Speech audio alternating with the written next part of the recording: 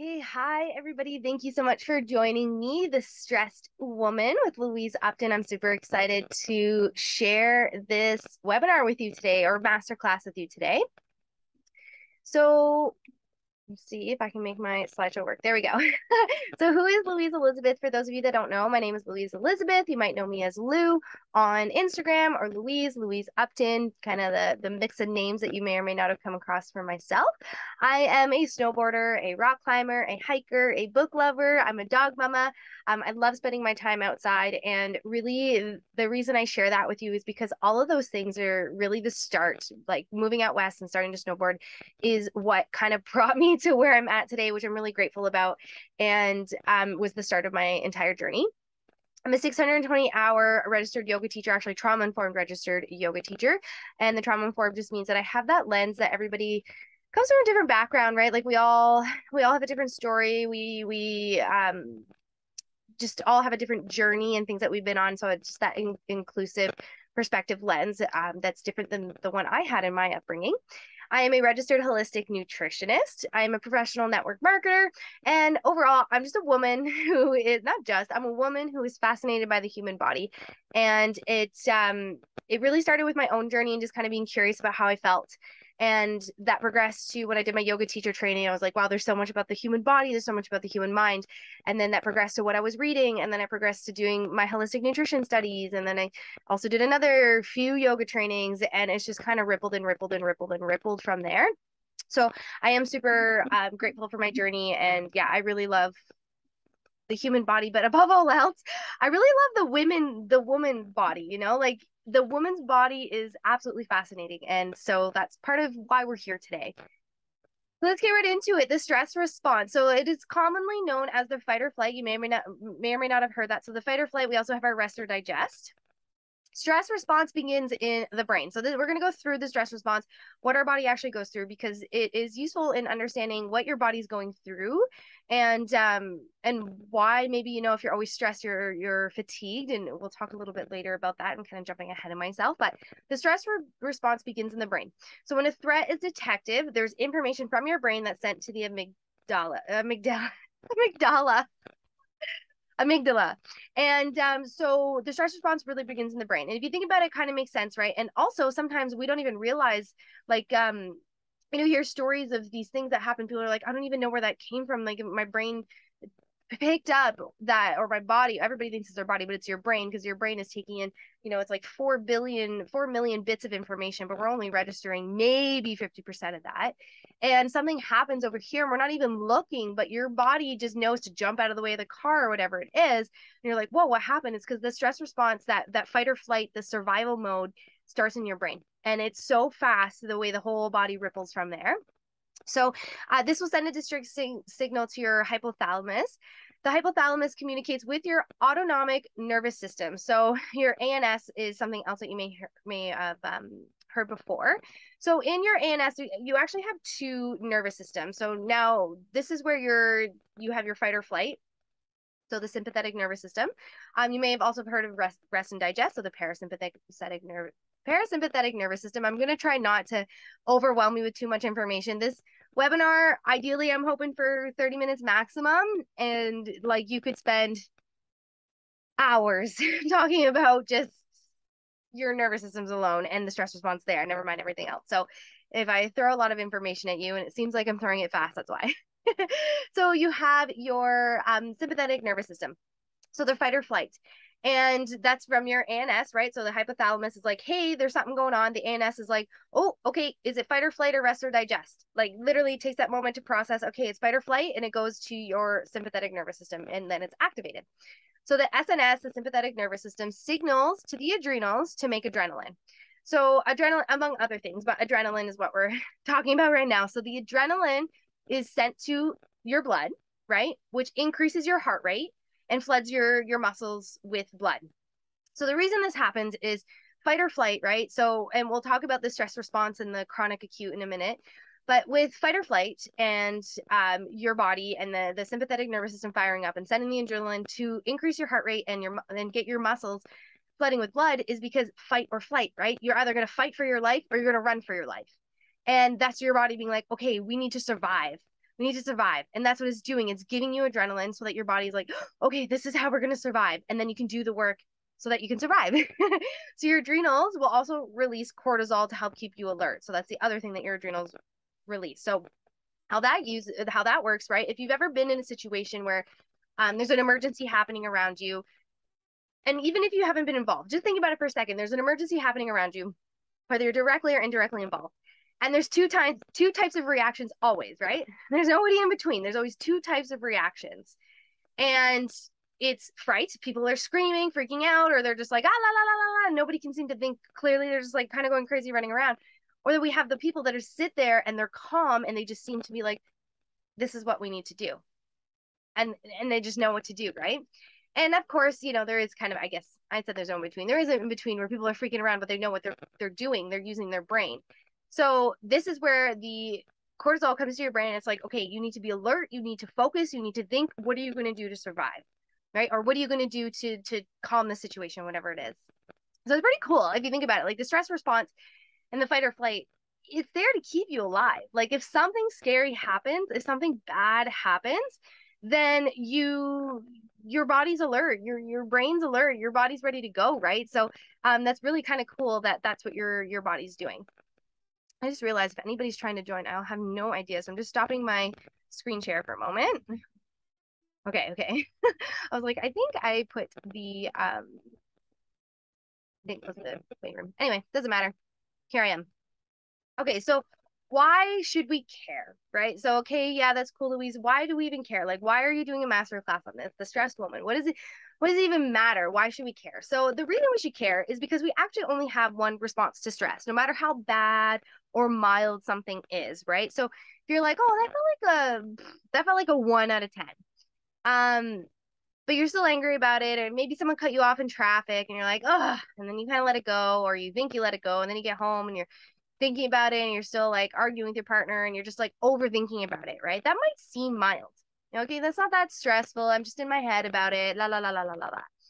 Versus like, someone attacks you and tries to steal your purse or steal your bag or whatever, right?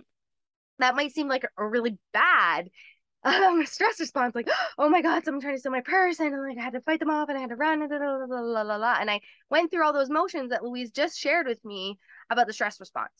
But the thing is you're not just in your head, right? What did we just learn 2 seconds ago about the stress response? We learned that it starts in our brain. Right? So if someone cuts you off in traffic and you're thinking about it and you're lulling it over hours and hours and hours, and you go home and you tell your partner and you're still lulling over it hours and hours and hours and hours, it's not mild. It's still in your brain. And no matter what, right, your brain still goes through, your body still goes through that process I just walked you through with the stress response. So no matter what, there is one response to stress, right? One response, not a different one that we don't know about. There is one response to stress, and that's why we should care. Because in modern society, most of us are more or less in a constant state of stress. I'll repeat myself. Most of us are in a constant state of stress. Again, whether we realize it or don't realize it, whether we think it's mild or bad, we are in a constant state of stress. So it's very rare in our world for people to have an acute stressor in the modern world. So what I mean by acute stressor, and I kind of touched that, I was going to get into this here, is acute stressor. And it's really interesting because the world evolved, right? We think back to our ancestors, and the way they lived life is so different from how we live life now. I can't imagine people, the generation of people that or whatever you want to call them, homeo whatever's, that discovered fire, could imagine. Right now, I'm sitting here on a laptop. I am video recording. I am audio recording because I'm going to upload a podcast about this. And I'm also taking a time lapse on my phone. I can't imagine that those people could even try and think that that is where we would be today, where they would evolve to, right? So different. But the way our bodies work in a lot of ways, and the way the stress response works, is very, very archaic, for lack of a better word, right? We are still very much have the exact same process of what happens, our brain, our body, the hormones that get produced to our ancestors. We're still primal. That's the word that's better than archaic. We're still primal. So what did our ancestors do that most humans, if not arguably all humans, I mean, I don't know all, well, actually, no, there's probably still tribes in Africa or even in the rainforest that still a little more on that level of how they hunt food and things. But like most of us, most of you who are sitting here right now or listening to the podcast or who are watching the recording, most of us don't have to run away from a lion. Most of us don't have to run for hours barefoot to hunt our dinner.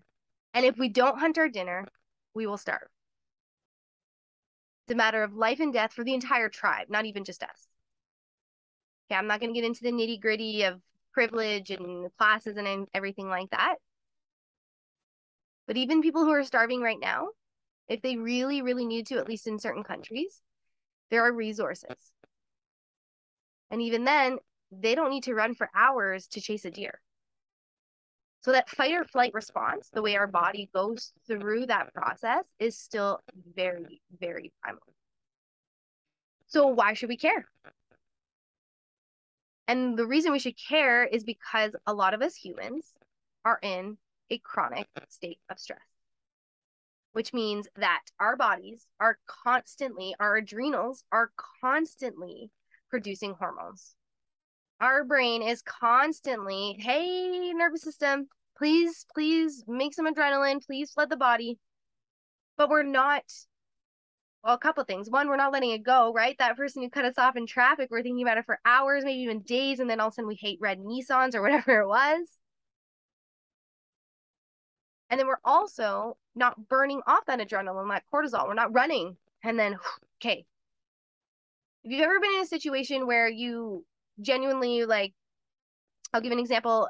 In this past winter, we were skin tracking up for touring, and my skins, it was icy and it was steep, and my skins just stopped working, and I fell backwards and I was tumbling through the snow. And I had that moment of fight or flight in my body, and it was such a weird sensation. Like I thought I was going to throw up afterwards. And it was that moment where I was tumbling. I was like, oh my God, I felt the panic. And then I felt that moment of, no, you need to focus because you need to stop moving, Louise. What can you do? Start stamping your foot in the snow. That's, a very, that was a situation where, and then we rode down and I burnt my energy off and it was fine. But that was a situation where like I could feel it in my physical body, especially that much adrenaline because the panic kind of took over even more so. But most of us in the modern world, we're not doing anything to burn off that extra adrenaline. We don't realize that our body is constantly in a fight or flight state. For a lot of people, that shows up as anxiety, that shows up as depression.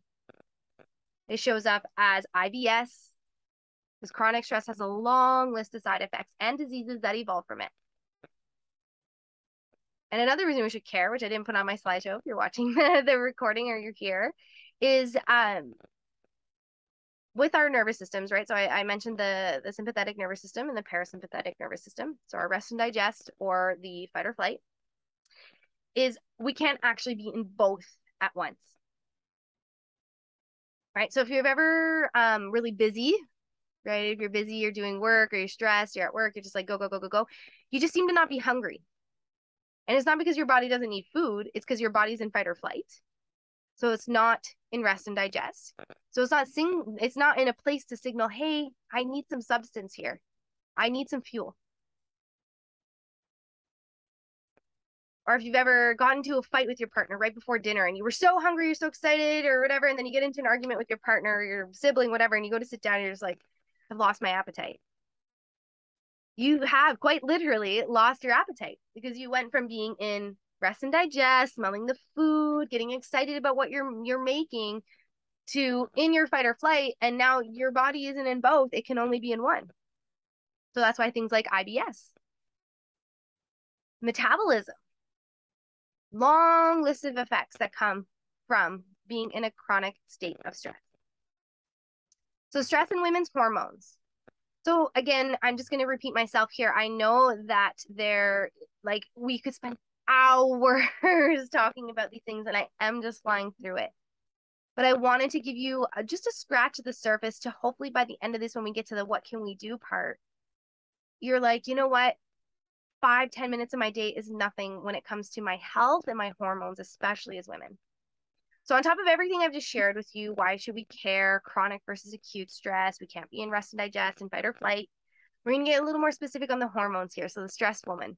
And the reason I called this masterclass the stressed woman, and I guess the podcast episode, we can call it the stressed woman, is because women are stressed. I'm not saying men aren't, but women, we are, right? We want to do everything. We want that nurture, that feminine side. If we're mothers, or even if we're not mothers, that sense of the being the nurturer of the household. But then we also want to have our own jobs. We also want to be independent. We want to have our own paychecks. So we're really just fully embracing the feminine with a masculine type of focus. And then we're fully embracing the masculine with a masculine type of focus. Last time I checked, masculine, masculine, feminine, masculine, that's not a balance. So, you know, whether it's bringing the kids and feeding the kids, or trying to have a full-time career and, you know, doing things for the household, us women are busy. And then on top of that, we have a 28-day cycle. So we just don't function the same as men. We just don't. I'm not saying we can't do what men don't do, but this whole idea that female feminine is the same as masculine male is so wrong. It's not doing us any service at all as women. We have a 28-day cycle. We, in theory, if everything's balanced, should be bleeding once a month. Men don't do that. And not even just that, over those 28 days, you know, we build up a uterine lining just to shed it. It's actually quite beautiful when you break it down, or 28-ish days, I should say. So stress in women's hormones. So stress is closely tied to your adrenal function, as we just learned, and the production of certain hormones, primarily cortisol and adrenaline, as we just learned. So the longer we are in stress, the more cortisol is produced. So that's what's the important, or not the important part, but the part that really sticks out as a woman, is the longer we're in stress, the more cortisol is produced. So as progesterone and cortisol share metabolic pathways, your body will eat up progesterone when it's stressed to meet the demands of cortisol. Okay, so that might not mean anything to you if you don't fully know how your hormones work over a monthly cycle, and that's okay. But that is important because it eats up the progesterone. So elevated cortisol levels affect your natural, I wrote 28-day cycle. I shouldn't assume it's 28 days for everybody. It's usually like 20 to 30 something days is kind of the sort of sweet spot-ish that like, as long as you're regular with your own days. But anyway, so this contributes to estrogen dominance.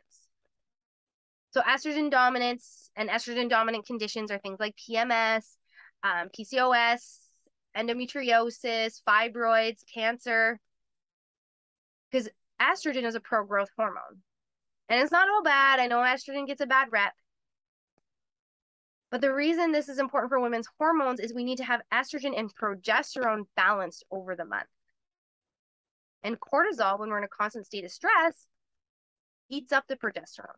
So in the second half, and for women that struggle to get pregnant, taking a moment to analyze your stress management and your stress levels could potentially be the key or the last piece of the puzzle that you're missing.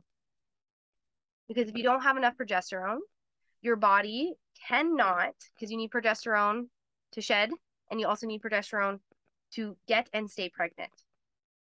So if you constantly are getting miscarriages, most likely because your progesterone levels are too low, or you don't have enough.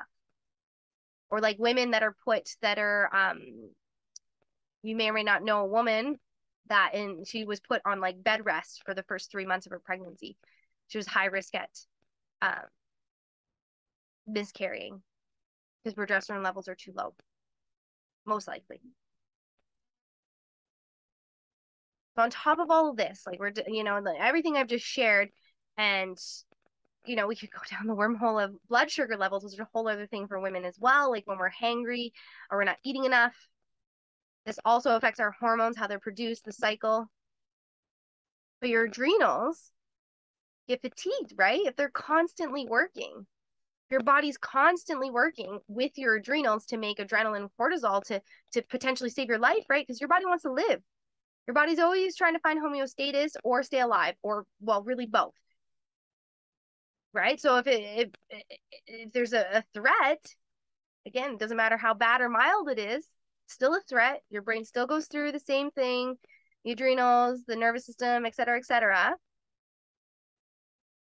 That's energy. That's energy that's just being drained from you. Never mind your hormones and how that affects your 28 days working properly.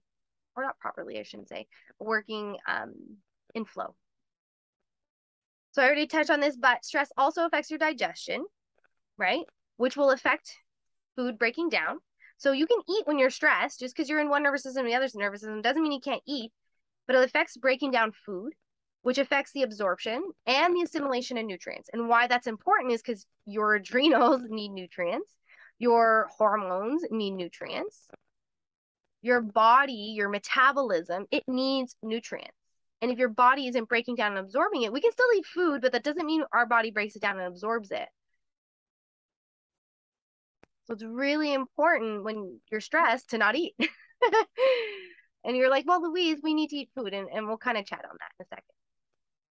So that's just like the tip of the iceberg. But hopefully that's at least enough information to at least for you to be like, oh, okay, all right. I need to start managing my stress. So what do we do, Louise? It's all great. Thank you so much. But what do I do? So what to do? First and foremost, stress management.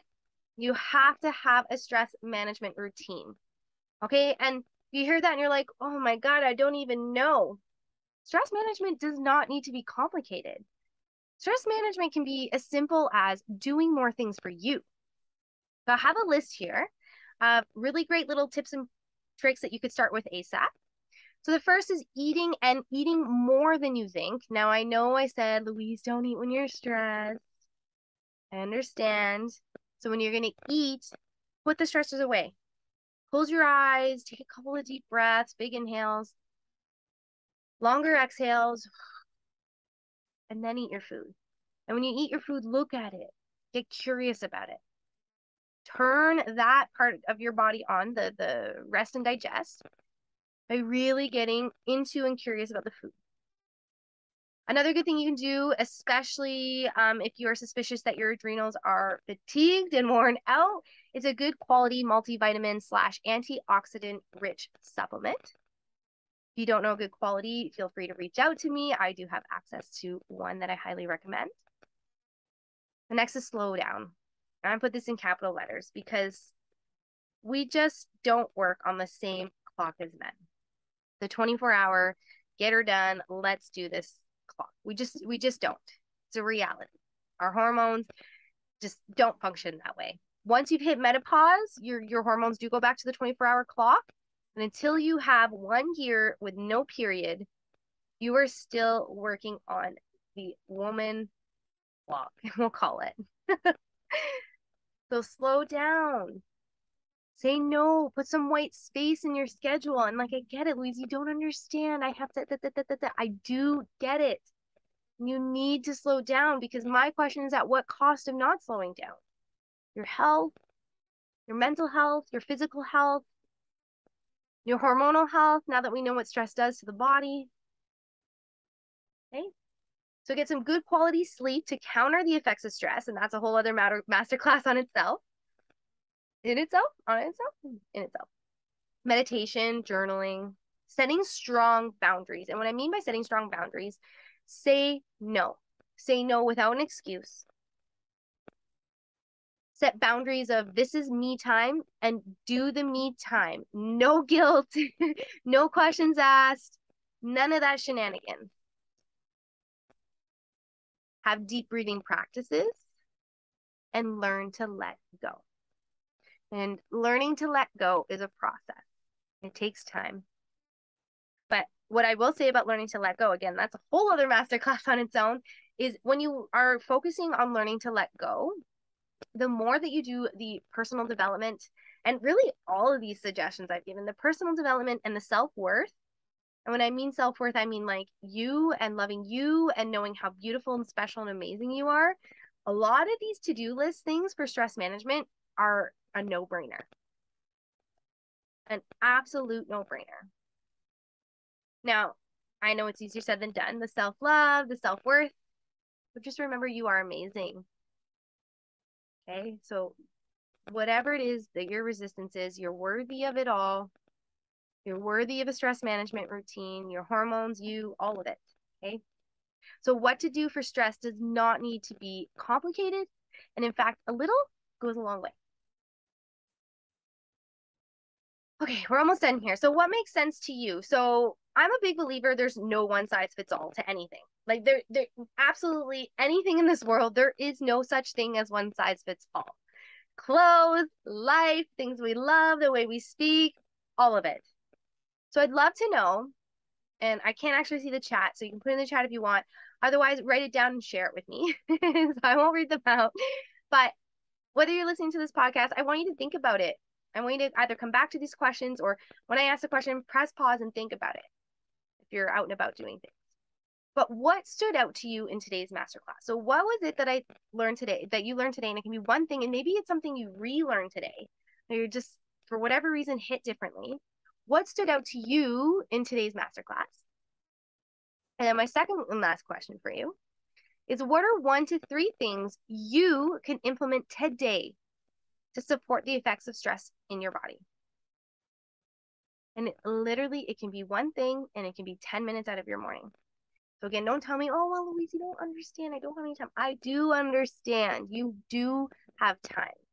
5 minutes is not long. I promise you, if you were to log every single minute of every single day that you have for the next week, you could find something out of every single day that you can cut and replace it with something that's useful to you and your health and your hormones and your stress management.